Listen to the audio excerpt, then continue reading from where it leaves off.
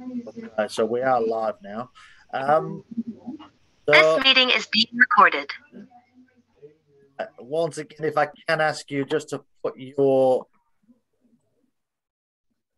sound on mute, that would be much appreciated. Feel free to leave your camera on, that's fine. There will be an opportunity to unmute and have a bit of an open discussion at the end. Okay, so what I'm going to do is just kind of introduce, we have done this webinar before, but I'm going to give a really quick recap on where we're at, and also introduce obviously our team for the game. So, and give an update on some registration. So again, for you guys that have just joined, my name's Gary. I'm the sports director for SONS. I will be the competition manager for the event, and obviously swimming is one of our key sports. I do have two other people here I would like to introduce shortly, but just to give you a bit of a rundown on this session, conscious we've allowed an hour, depending on questions and any other queries you guys might have, we might not use that full hour, but if we do, that's also fine.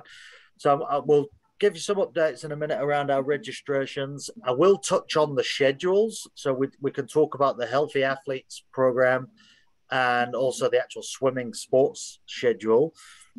We'll talk about some resources from, where can you guys go after this session? So what else is there for you guys? And then some of you did submit questions when you registered with Kylie, so we will address those directly. Apologies if we've missed any out.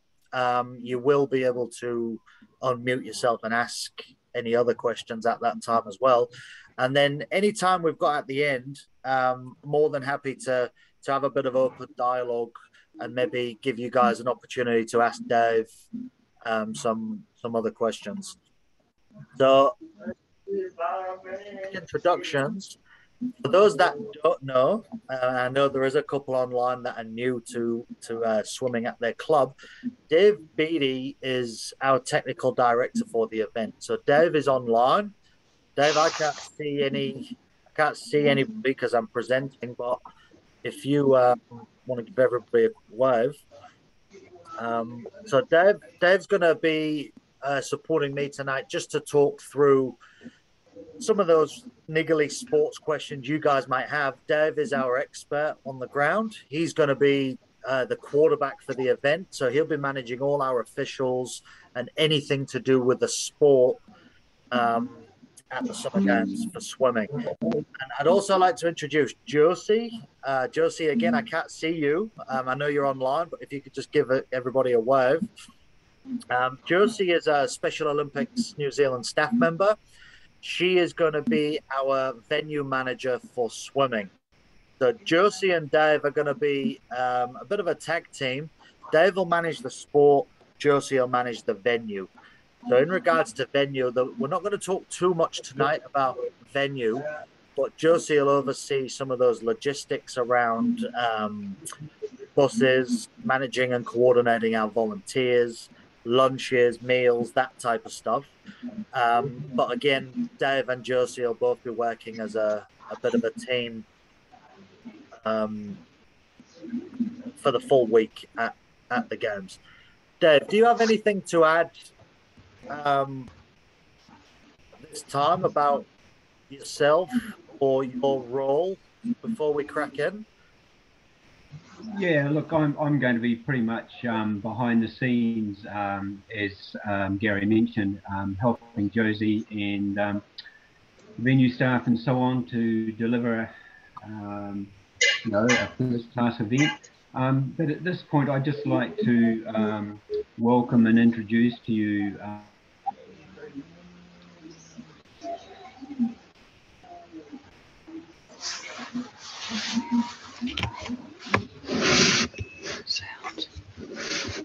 Sorry, guys. Could I just ask if you put your microphone on? Could I just ask you to mute, please? Thank you. Sorry, Dave. I think we've lost you there. That's all right. We'll carry on. Sorry, Dave. I think you froze on us there. I was just going to ask you if you had anything to add before we started. Yeah. So no, I'd just like to introduce Sandra as our chief referee. Awesome. Thanks, Dave. Okay. I do think you're freezing a little bit, Dave. So what I'll do, I'll carry on, and hopefully you can find a bit of Wi-Fi somewhere. Okay, that was me 10 minutes ago, so I was panicking a little bit. Okay, so there's two key contacts in regards to the sport right now. So before we get to the games, if you do have any questions, queries around swimming from now, rather come to myself and I can liaise with Josie around the venue, logistics stuff, or go directly to Dave. I do know some of you have already been working with Dave around some questions, and some of them have been really good questions, which we'll also bring up for the wider group. So just to give you some updated stats around where we are, we have 240 athletes registered for the event in December and 101 team management. So where that, in relation to where we was last year, obviously pre-COVID and those things, we actually had 281 athletes registered and exactly 101 in the team management space. So we have lost 41 athletes. However, I do feel like 240 is a really good number that are going to be taking and competing at nationals. So that was a question somebody brought up. I was planning on sharing that information anyway. So looking at schedules, a lot of people are asking now, we've got to submit times and all this type of stuff. When are our schedules going to be live? We are working through them now. There is a draft swimming schedule that's been done. We are going to be waiting until you guys have had a final opportunity to submit the updated times and results by the 29th of October. Then we're going to lock in and confirm our schedule. We do think everything goes to plan. We'll have it live online and also emailed out to you guys the second week in November. One thing I can tell you now, which is some of you already know this from talking to your RSCs, the swimming competition will be running from the Friday through to the Monday. Okay, so that's nothing out of the ordinary for you guys. In regards to specific timeframes, we'll share that once the schedule is done. I don't want to share draft times now and then come back, in 2 weeks' time and give you new times. I don't want to confuse you guys there. That's where we're at right now with the schedule. Quick plug, please don't forget to submit your updated times, your results, by the 29th of October. That information is in the registration booklet as well if you need to refresh on what that process looks like. So with our schedules, so we've got the sports schedule, but there's also the HAPS program that's going to be based at the Claudelands Event Centre. Local clubs have already been invited to access the early sessions on a Thursday. So put this in your own context if you can. If you are a local club in the Waikato region, there is some spots available for you to access on the Thursday. Okay, so you guys, if that's something you want to do, just have that in the back of your mind. Very conscious swimming is one of our busiest sports. And some of the feedback we had previously was athletes who wanted to go through the HAPS didn't get an opportunity. So what we have done is look at those early times for the local clubs. On the Saturday and the Sunday, when the swimming finishes, there is going to be an opportunity for 100 athletes on each day to go to Claudeland straight from Waterworld and actually go through the HAPS there straight after on the Saturday or the Sunday. If the club decides that is a good option for them, we will make sure meals are provided at Claudelands and you don't need to rush to get to your accommodation. So feedback from previous games was when swimmers and basketballers, the two busiest sports, when the athletes have finished, they've gone to the HAPs, volunteers and athletes, some have missed out on dinner because by the time they've got back to their accommodation, everything was gone and nobody had saved any food. So just want to reassure you here that if you do decide Saturday or the Sunday after the swimming session's finished, you want to register to go to HAPS, you will be fed. So that'll be athletes and volunteers. What I would ask is from here, email Stephen, who was managing our HAPS. If you email him, he did tell me yesterday it is going to be on first in, first served. So I understand some of you might need to talk to others at your clubs, but look, give Stephen an email. He's actively talking to clubs already. I highly recommend you flick him an email and get your name down as quick as you can for the Saturday or the Sunday. Okay. If you do have any questions on HAPS and you can't wait to talk to Stephen, feel free to put them in the chat and we'll pick those up later on and I'll try my best to answer them for you. Okay. All right. Swimming resources. So look, I didn't really thank you guys at the beginning, but thank you very much for making the time to talk tonight. I believe the key to a good event is the communication leading in. Our games team are doing an awesome job, but now the coaches are starting to ask coach questions, sports questions. For me, a lot of the information is on our website. So this session's awesome. We'll cover as many questions as we can. But if you are talking to people in your club and they have some questions or queries, please point them to the website. So the Summer Games website is a screenshot on my screen now. I'm seeing most of you have been on there. On the website itself, there is some pretty cool resources that Dev has helped me put together. So we've got a bit of a general overview for swimming coaches. We've got some coaching tips. So one of the questions that did come up from a coach who is online, so welcome. I know you've been thrown in the deep end a little bit by your club. Awesome that you are volunteering. I highly recommend you go to the swimming coaches tips because it's literally a frequently asked questions list that Dave has put together for you guys. So, and again, if there's something that we have missed, ask tonight or talk to Dave offline and he'll also be able to answer any other questions. Okay. Question, Carla. Apologies, team. I am trying to multitask. Good question. So have resources been updated or are they the same as last year? Some of the documents have been updated. Okay, so I know the FINA rules, they've been thrown online. They wasn't there previously. And Dave has done a refresh of the coaches' tips and the overview. Okay, so there is one or two changes on there.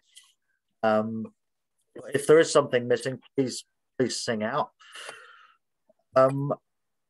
So the way I'm going to approach it, conscious of time, we do have some pre-populated questions that me and Dave have kind of answered. There is some that have been repeated from the previous webinar. So we'll fly through them. And then there's a couple of new questions that we haven't answered before. And then I'll invite Dave to jump in and add some information behind each of them. All right. But before I do have a question for you guys to think about. And I'd love it if you could put the answers in the chat. Do you guys have any athletes that would like to take part in a 1,500 meter demonstration?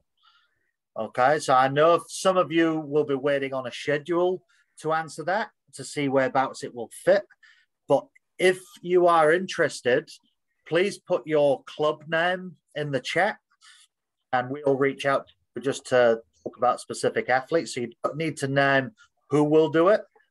If you have any athletes that might be keen to take part in a 1,500 meter demo, we'd love to hear from you because we want to start locking this stuff into the schedule. Okay. Yeah, Gary, I think important to point out, we're looking at open water, 1,500 metre. Yes, Dave. Sorry, yeah. Thank you for that. Yeah. So slightly different, or totally different to pool swimming. So there'll be swimming around 4 buoys within the pool. Thanks, Dave. And Dave, do we have any? Are we still thinking that could be towards the end of the competitions? Sorry, can you repeat? Are we still thinking that might be towards the back end of the schedule and the program? Yes, yes. Okay. Thanks, Dave. Thank you for putting that in the chat, you guys. Okay. And if you don't have an answer now, that's also fine. You know, take it back to your clubs, your swimmers, even if you want to talk to them, and come back to us if you can sooner rather than later.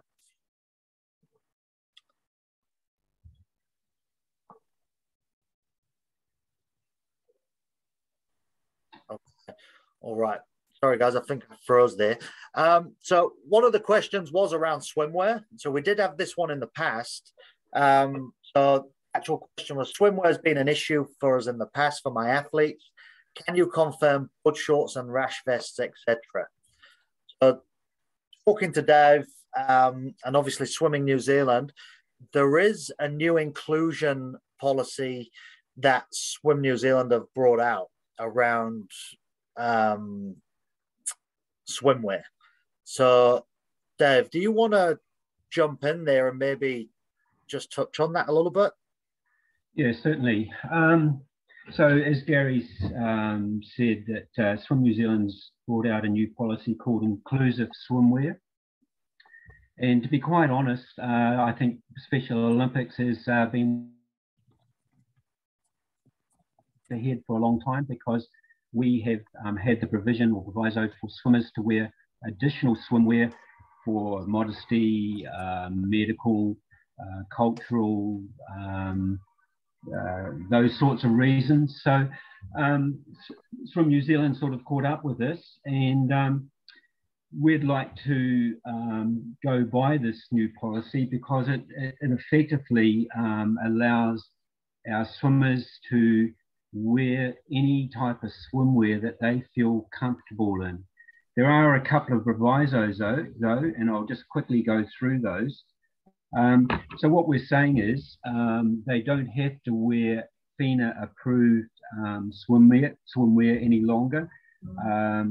They can, as I said, wear almost anything, provided it's in good taste. There's no advertising. It's non-transparent. And the key thing is the clothing must be made of textile material. So there cannot be any buoyancy component, in other words, neoprene or polyurethane, anything like that. The only other proviso is that there's no covering of the face for obvious reasons. And it's very strongly suggested that you monitor the looseness of the clothing or whatever they're wearing, so that they don't, well, for example, become tangled, or it doesn't impede their progress.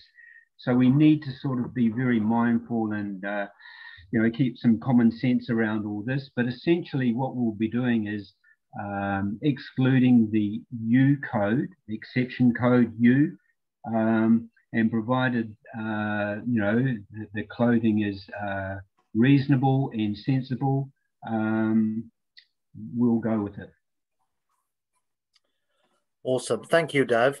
And what I will do, I will get a copy of the policy. It's actually a really good read from Swimming New Zealand. Dave actually sent it through to me. So what I'll do, I'll make that available on our website, if that's a benefit to anybody, and feel free to share it on. Thank you, Dave. So Dave touched on the exception codes. A couple of questions come through previously around exception codes and athlete swim times. What are they? Can you clarify? So for the coaches that are new, I do encourage you guys to go to the Regio booklet. You have till October the 29th to change athletes' times and exception codes. Okay. And Dave, you might want to jump in here again, but codes can be changed on the day. And this is something Dave would obviously touch on at the managers meeting as well. Yeah, so thanks, Gary. So in the coaches tips document, there's a pretty good explanation there. And look, we realize that sometimes through no one's fault, the right code doesn't appear. So this is why there will be an opportunity for you to change a published exception code on the day. There'll be just a simple form to fill out, and it's as simple as that. And the reason for this is that as officials, we go by what's on the program. That's virtually our Bible. So if it's got a W against a swimmer's name, we know that swimmer has to start in the water. And that can be for a whole host of different reasons. If the swimmer or someone else says, oh, you know, I don't need to, or someone else says, oh, I'm sorry, we'll just go back to the program and we go by that. Well, I'm sorry, I'm getting some feedback from somewhere. Sorry, Dave, I've just muted somebody. Okay. Oh, cool. All right, so does that explain it? Look, I think at the end of the day, look, if it's not correct, it's not the end of the world. We can amend it. So we're there for the swimmers. We just want the very best for the swimmers, and we'll make every attempt to get it correct. Thanks, Dave. We've had a couple of questions come through, Dave, and I'm pretty confident with the technology at the minute. It's not dying on me. Question from Carla, and I know this is relevant for quite a few coaches. So sports bras under togs, Carla wouldn't need the U code no more? No. Okay, just clarifying that. I actually think it's a really good thing. For example, two pairs, the males wearing two swimsuits, not a problem. Okay. And Elaine, I've your message here that the sound broke up, so the U code is no longer required because of the new Swim New Zealand policy. Okay, and I will share that if you guys have made a note of that there along with Dave's coaching. Send you guys the links out. How's your training? Okay, so this question came up before, and it's come up at pretty much every time I've spoke to a swim coach. So it's all around the seating at Waterworld. It is tricky as the steps are steep and somehow have no rails. There's no seating, not much seating with a good view of the competition pool. It can be hard to view races. Some coaches were a little bit annoyed. I think we're on about the Trans-Tasman here, but some coaches got annoyed when other coaches went in front of them to watch. If you might jump in again, I've some notes on this here just in case people forward it on to other coaches in their club. Look, we're not going to please everybody. We haven't fully locked in our stance on what we're going to do to manage this. But one thing I can say is we're going to have a small area at the front where coaches can come and observe their races. And that's going to be in front of the seating area of the main pool. So me and Dave have spoke around that. We've been and done a venue check. There is some room what we will block off for coaches. That's not going to be somewhere where you will sit all day. That will be somewhere, once you've sent your athletes off to marshalling round, you guys might be able to go and stand in there. Once the race is done, you'll go back to your seats. We are working around allocations of seats per club, or looking at the idea around letting people pick where they want to sit on any given day. Like I did say at the beginning, I don't think we're going to please everybody with this. but it's just something it's the hand we've been dealt. But just for you guys as coaches, you guys are starting to think about the athlete support. You will have a space to observe the races at the front, regardless of where you're going to be sat. Okay, so I hope that adds a bit of clarity to you guys there. I don't know if you've got anything to add on that, Dev, right now.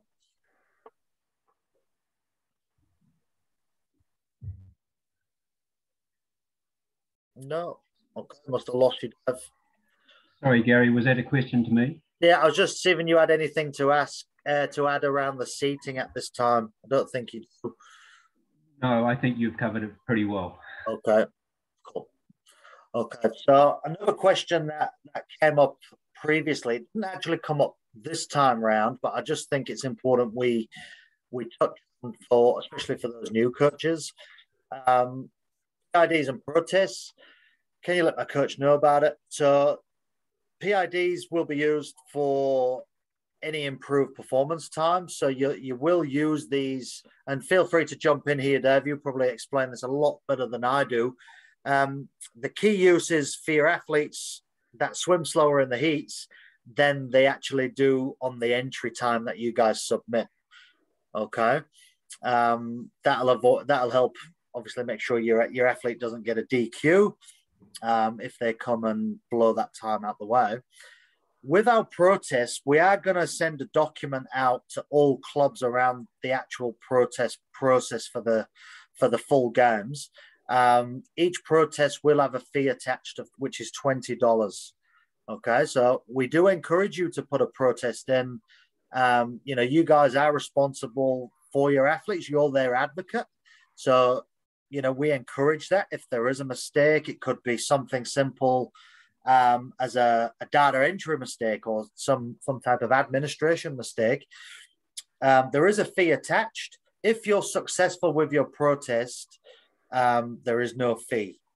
Okay. And again, a document will be going out just highlighting what that protest process looks like.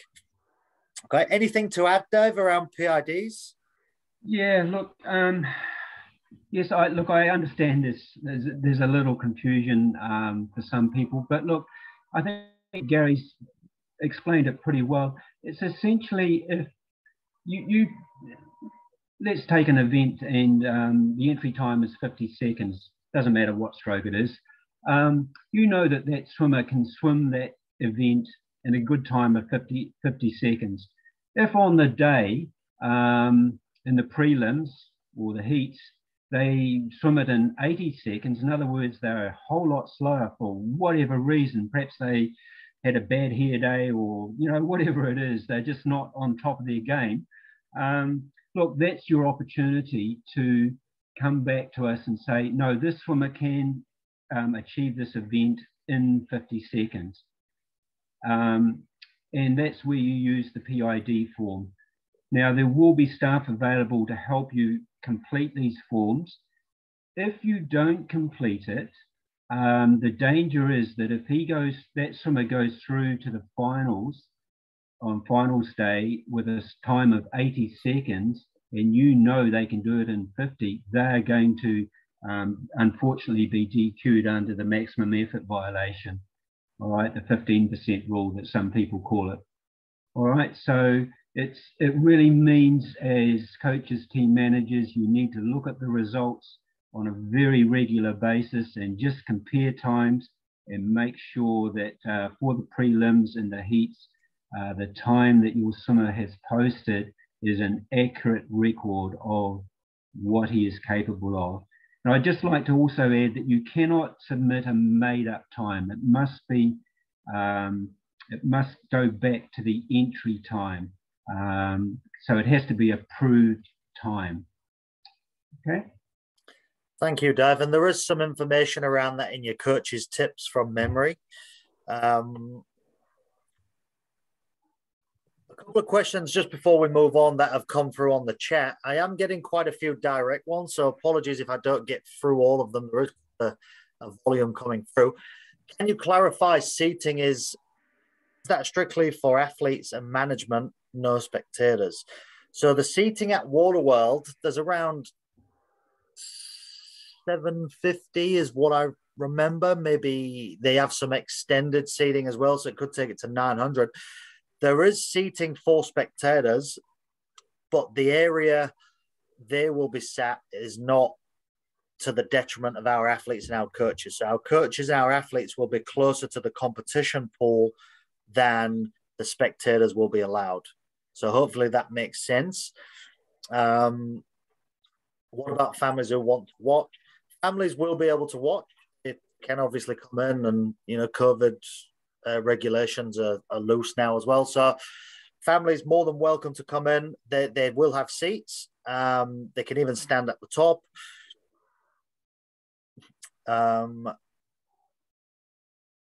Thank you, Carla. Yeah, look, that's one thing Dave would say. It's really important, you guys as coaches, as their support system, to make sure your athletes know you're there.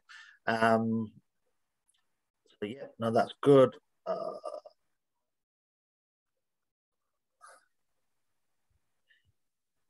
Okay. Question here. It's more of a comment just around Dave being bombarded with questions.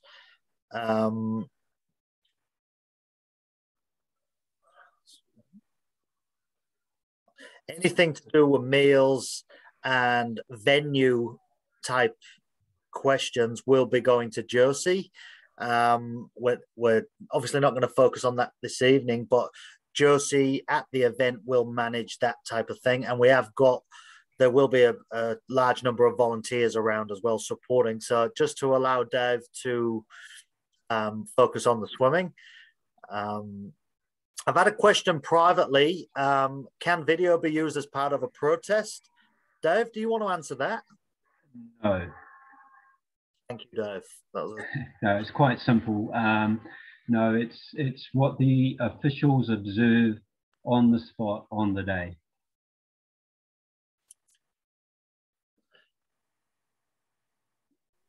Good question, Carla. Forgot to submit this one. Any chance results could go on Meet Mobile, so results can come direct to coaches' phones?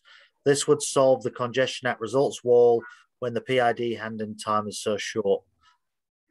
Anything to add there, Dave? Yeah, look, if we definitely need to look at this. Yeah, it's the good technology. I think we need to get back to people on just how we're going to go about this.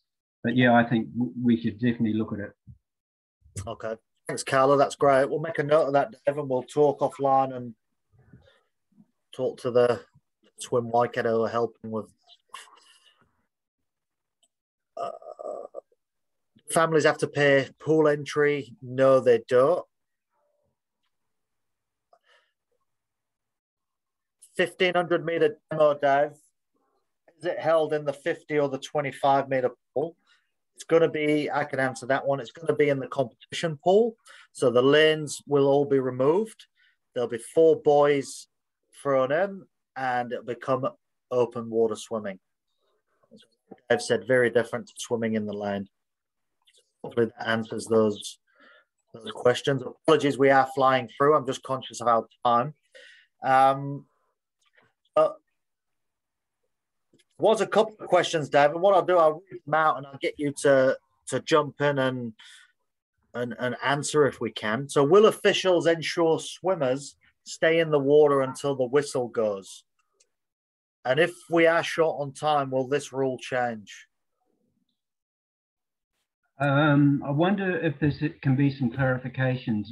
You've got ensure swimmers stay in the water until the whistle goes. You mean at the end of the race? Yeah, I think that's the question, Dave. Yeah, at the end of the race. Okay. Yeah, look, this is something that as coaches, I'd like you to talk to your swimmers about. So at the end of the race, yes, they stay in their lane. We encourage them to move away from the pad and just hug the lane rope. And the referee will blow 2 short blasts on their whistle, and that is the signal for the swimmers to clear the pool. So it's 2 short blasts of a whistle, and yeah, that's an indication that the swimmers can vacate the pool. out to the sides, please, not over the touch pads. Excuse me, Dave. One of the issues that we've had before is that we trained everybody to do that. And then as it got shorter time, they were told to get out, like as soon as they'd finished, and some of them wouldn't leave because they didn't have the 2 whistle blasts. So it's sort of, if it takes quite a long time to train them to stay in the water. So just need to make sure that that won't change as the event goes on. I can assure you that won't change. It will stick to. I understand, you know, the needs of some of our athletes, and this is the protocol we'll be using, procedure we'll be using. So you can be assured that the swimmers stay in the water until they get the 2 whistles. Excellent, thank you. Awesome. Thanks, Carla. Okay, Dave, will we receive copies of the rules and protest forms, or do we need to bring our own? This come from a new coach. So, protest forms available at the event, and the copies of the rules are available on our website. We recommend you guys are looking at them already. I would bring your own rules, but protest forms will be available at the event. So I'm not sure if you've got anything else to add into that, Dave. Yeah, no, the other thing is that if you are going to submit a protest and it's around one of the rules, you need to be able to state the rule, and it needs to be factual. So yeah, really important that you do have a copy of the swim rules with you at all times. And as Gary said, there will be protest forms available at the SID table. Cool, thank you, Dave. With presentations, so this has come through from a lot of coaches I'm talking to. Will presentations be done throughout or at the end of a session? So do you want to jump in there, Dave? Yeah, look, again, we're not going to please everyone. It's a tricky one. We do have the 2 options of one being we, for example, have 2 presentation sessions, one halfway through the final session and one at the end. So that's one option. Or the other option we're looking at is to have one big presentation session right at the end of the final session. There are pros and cons for each approach. Gary and I are going to just hold off on making a final decision until we see the schedule and just see what the day is going to look like, or each day is going to look like. So I think probably best that if you could just hold off for a couple of weeks, and we'll get back to you on this one as soon as we can. Thanks. And a question around, will the non-racing end of the pool be sectioned off so that our athletes can warm up for races? Or will it be completely open to the public? You might want to add something here, Dave. We do have, so where the competition pool is, we also have the other pool as well. So there's actually another full pool, which will have lanes for athletes to warm up. But Dave might want to you can probably add a little bit more around the coaches and their process and how they might use that pool. Yeah, thanks, Gary. Yeah, so yes, there will be a warm-up, warm-down pool. Now, it's really important that it's treated as such. It's a warm-up session or a warm-down session. Coaches, can you please, or team managers, please monitor your swimmers. What we don't expect to see is swimmers, you know, having a catch-up or just having a bit of a play or whatever. It's not designed for that. It's purely a warm-up, warm-down pool. And it might mean someone from your team being present and just keeping an eye on your swimmers. There will not be public admission at all. We have the full complex, so there will be no public in the warm-up, warm-down pool at all. Yeah. Awesome. Thank you, Dave.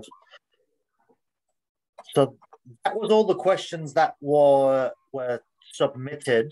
I'm just going to check the group again now. If there happens to be a final with both men and women competing, will the two groups be separated, as in first, second, third men, first, second, third women, or are they all as one race? Do you want to jump in, Dave? Yeah, sorry, just to clarify, so we're talking about a combined final? We're talking about male and female competing together. Yes, no, it will not be separated. It will be treated as a combined event, so it will stand as first, second, third, whoever that is. Thanks, Dave. And one other question that's just come through around family tickets, like at Wellington, or can they just turn up on the day? At this stage, what I can share, and I don't want to steal Josie's thunder here, but athletes and volunteers and management, your bosses, when they drop you off, will drop you off right around the back of Waterworld. You will actually come in a private entrance. I'm sure the athletes will love that. Straight onto the pool. Families will actually come into the main entrance at the front of the facility. They can just turn up and they'll be greeted by an information desk, and then those guys will be wayfinding and showing them where they need to go. Okay, so there will be a little bit of separation there. I know some coaches love that, keeping mum and dad away from some of the athletes at those times where there's a bit of pressure on. So more information will come out on that stuff.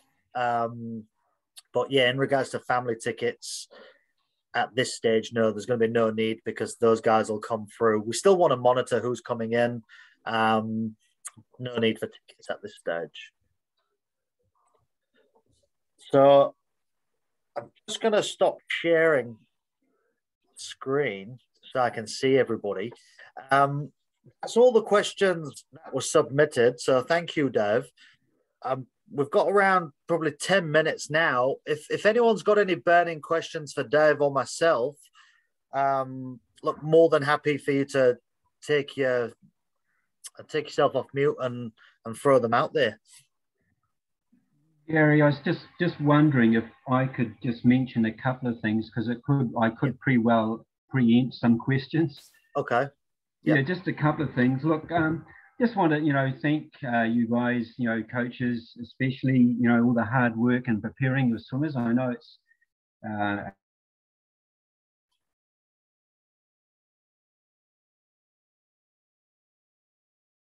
undertaking. Just a couple of extra points. I already asked this question. First one is, will there be a strobe light available for the hard of hearing swimmers? And the answer is yes. And at the team managers meeting, we'll point out to you exactly where that is so that during warm-up time, your swimmers can perhaps have a practice with that. So yes, there will be a strobe light. The pads, yes, we are using electronic timing. Now look, all the swimmers need to do is just touch the wall, touch the pads as they normally do. No special effort needs to take place. Although it might pay to just observe some of your swimmers. Sometimes we have what we call a soft touch, and that happens in mainstream as well. And that's why we have a backup system. So we'll be operating buttons as well, which will record a time, and we'll more than likely have a timekeeper on a stopwatch. So we do have a backup system.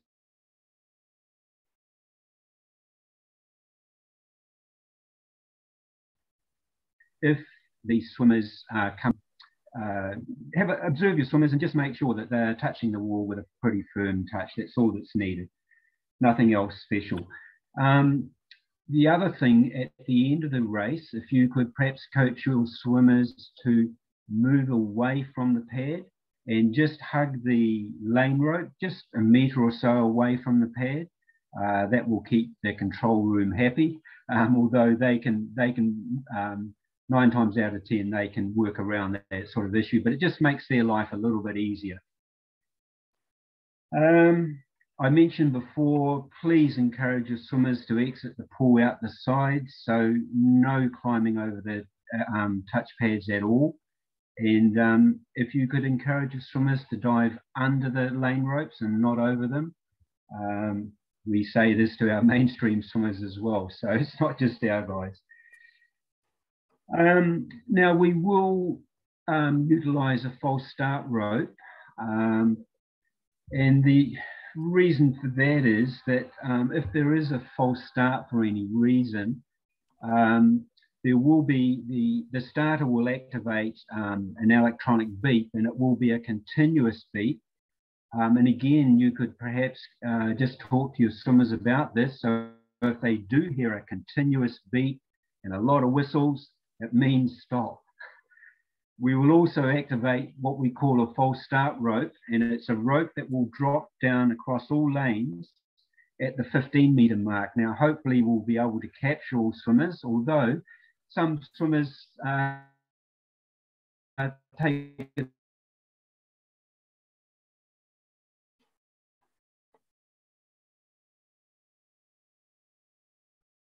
over it or swim over it and continue. So no system is foolproof to stop the race and restart it. So just again, it's mentioned in the coach's tips, but just something to have a talk to your swimmers about it, and just to get them to perhaps realize why it's there, if it does happen, why it's happening, and the reason for it, and so on. Hey Dave, just on that, Dave, there's a couple of questions that's come out from what you were talking about. If the swimmers touch the top of the wall, does that register with the touch pads? It depends. Yes, pretty much so. Yeah, it's a massive pad. I mean, it's 2.5 meters wide, and goes from the top and below the water. More than likely. But okay, as I said, if it doesn't register, we do have backup systems to record the time. Cool. And also, Dave, when athletes are exiting the pool, is there a ladder that'll be there to assist them? I'm pretty sure the answer is yes. Wendy, you might be able to help me here. I'm pretty sure.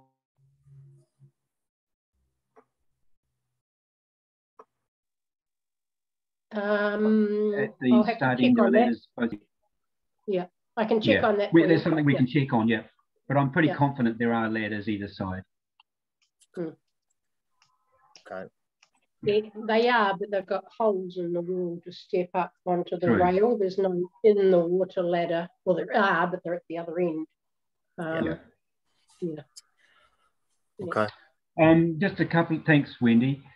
Just a couple of more extra points. The 25-meter events will start on the bulkhead. All right. Now, I think you all are aware of what a bulkhead is. Now, we will give the swimmers in the 25-meter events a warm-up session just for those swimmers, so they can practice walking onto the bulkhead. They can practice their dives if they need to from the concourse or from the start block, and they will swim into the pads from that end.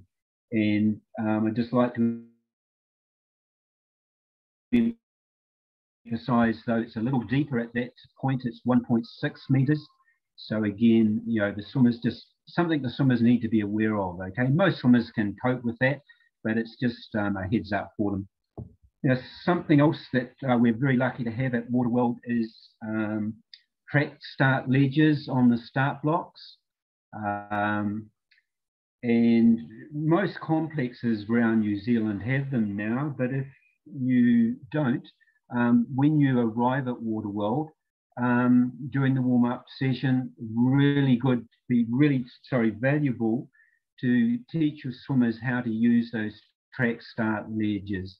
They are adjustable, and it's up to the swimmer to adjust them to a position that's comfortable for them.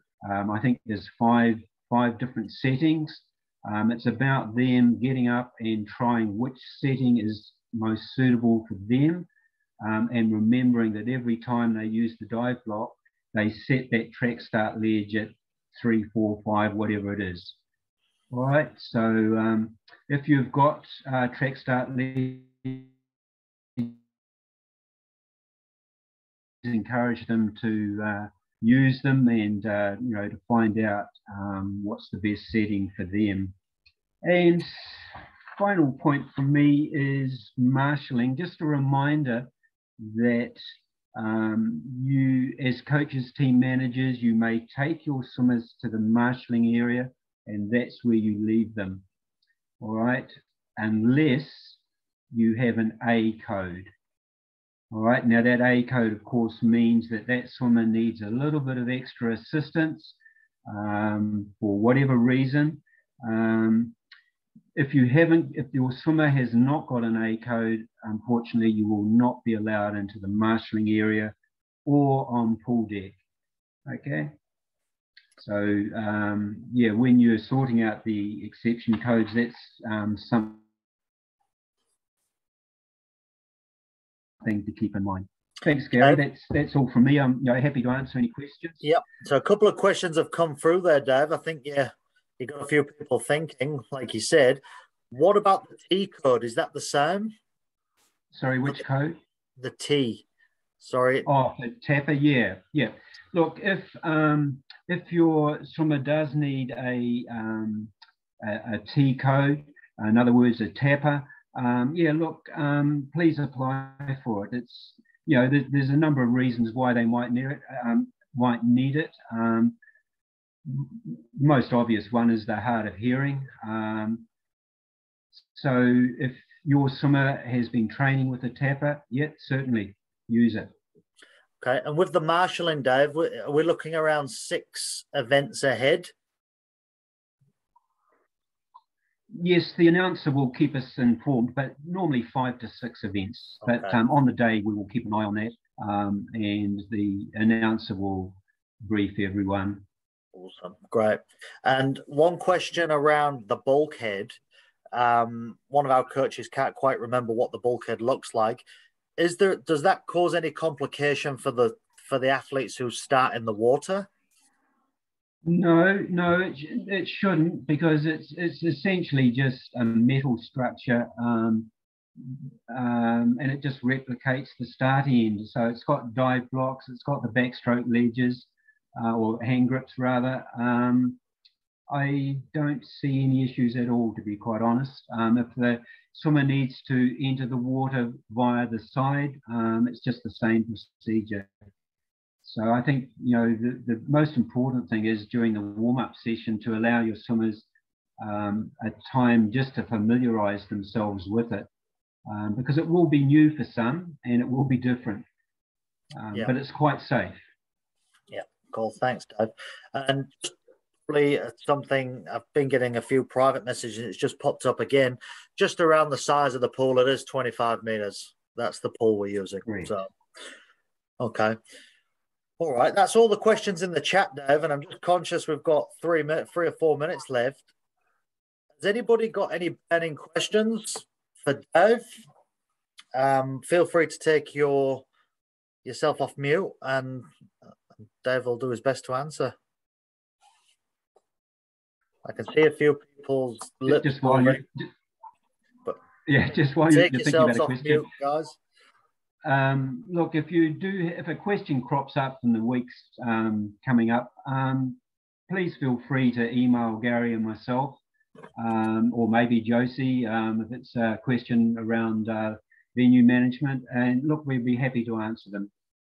Yeah, and I will follow up tomorrow with some links and an email with all this stuff in there, so you guys have got it, and forward up, and you'll also be able to forward that onto your other people in your clubs. Okay. All right. Any questions? Last call for questions. Sorry, this is me again. Maximum effort. If you've got a race with quite a wider than the normal 15, away just in some of the slower athletes where they don't fit into that. Sorry, not being very clear. The gap between the athletes' times is longer than 15% anyway. Well, how do they work that one? No, remember the maximum effort only applies for finals. So on the prelims and heats, it does not apply. So all the swimmers are doing during the prelims is posting a time. All right, it's only in the final session that the maximum effort applies, and this is taken care of through the divisioning process, which Stacey will be involved with, and there's certain criteria that she has to look at when she constructs each division. Does that answer the question? Yes, sort of. So if there's not very many, like at the bottom level, you might find that there is a greater margin in the last race. If you say I've only got 4 or 5 in it, and there's 2 really slow ones, will they run those 2 slow ones separately? The guidelines suggest we need to have a minimum of 3 swimmers. But look, this is something Stacey looks at very, very carefully. And yeah, it can be a juggling game. Look, she just, how can I put this? She looks at it and comes up with divisions that she thinks are fairest for all swimmers. And that's probably the easiest, all I can say about that really. It's sometimes, yeah, there are wide discrepancies. Yeah, look, we just have to take it on the day. Okay, sweet, thanks. Awesome. All right, we're on 8 o'clock, team. So thank you very much again for joining us tonight, and I appreciate the feedback, you guys. That, you know, I'm getting quite a few messages privately and in the group. So, look, no need to thank us. We really just want to make this the best we possibly can for our athletes, and that means obviously providing you guys with as much comms as we can around the sport. So, thanks to Josie and Dave for jumping on as well. I will follow up tomorrow with an email to you guys with the emails you provided. Please feel free to share it. I'll point you in the direction of the links to the coaches' tips. I will try and download this recording this evening as well, so you can forward that on as well. Might be a big file, so I'll put it onto get it put onto our website. All right. Thanks again, everybody. Have a nice night. Thanks, guys. Thank you. Thank you. See you guys.